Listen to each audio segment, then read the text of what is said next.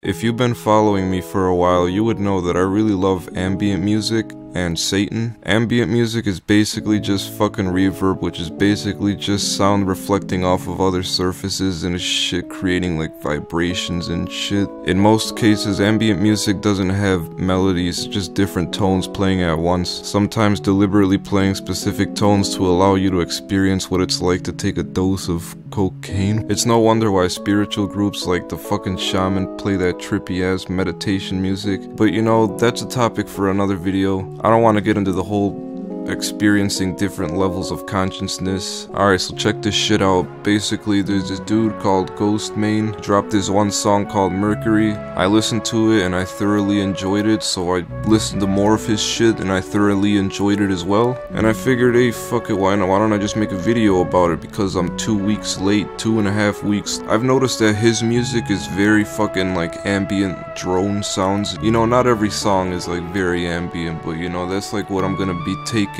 inspiration from to, you know, fucking make today's beat. Alright, so how are we gonna start this shit off? Open up your registered FL Studio Producer Edition. Alright, so like I said, we're gonna be making some ambient shit. I'm just gonna open up Omnisphere. If you look up Distorted Reality, it's like a library or some shit, and it has some really good sounds. So you know, I'm just gonna play a whole fucking a lot of them, whatever, we'll see what happens.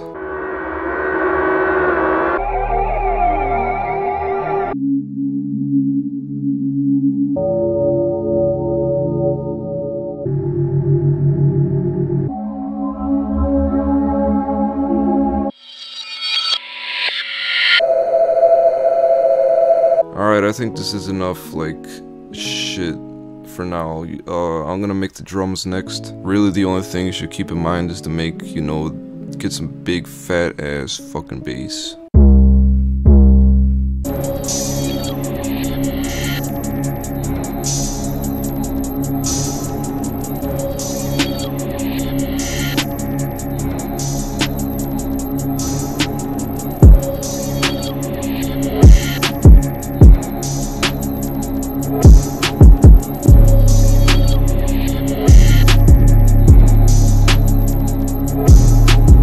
Alright, before we go on to the mixing shit, I just want to make a little bit more melodies, you know, give it a little bit more rhythm to it and shit.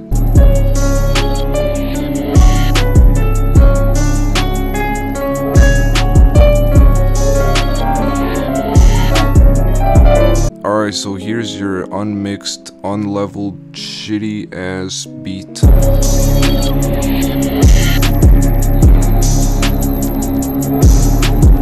Right now it sounds like shit, but it doesn't have to. It's gonna take a little bit of effort. Alright, first let's do a little bit of EQing and shit. I know a lot of producers talk about this shit called resonant frequency. I don't know what the fuck that is, but let me just tell you how I fucking know it. You see like a snare like this? What I do is turn down that shit and turn up this shit. Or I mean, you can turn it up however you want, but this is how I would do it, alright? And you know, that's pretty much all it takes as far as equalizing and shit. At least how I do it.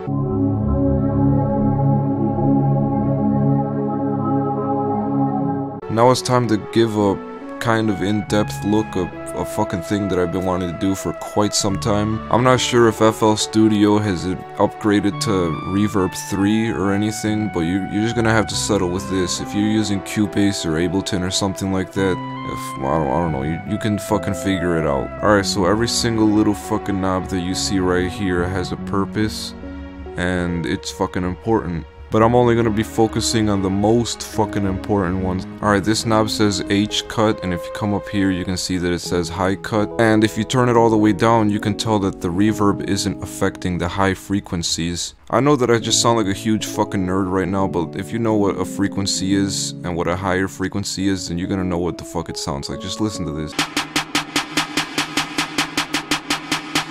That's all it is, and the one on the bottom is the fucking low cut knob. If you turn it down, you're gonna get all your bass is gonna be affected, and if you turn it up, then it won't be. This knob says DEL, which means delay. It's pretty much how long until the reverb actually comes in.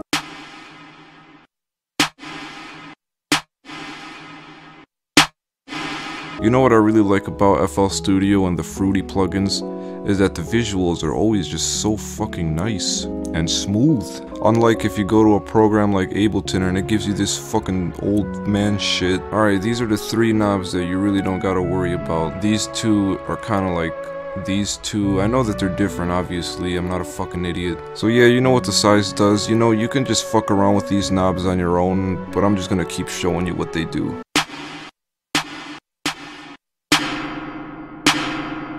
The decay is how long the reverb lasts afterwards.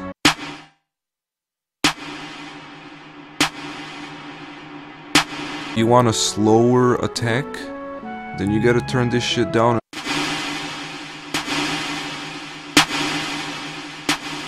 If you want your reverb to be very prominent, then turn up the wet. And if you don't want it to be that, you know, stand out that much, you just turn that shit down.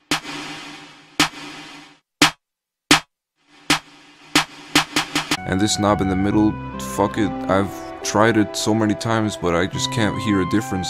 And this thing right here is the stereo separation knob. Alright, there it is. Now I'm gonna put reverb on these son of a bitches, and you're gonna be able to hear it, and you're gonna be like, oh shit, yeah, he's doing reverb shit or something.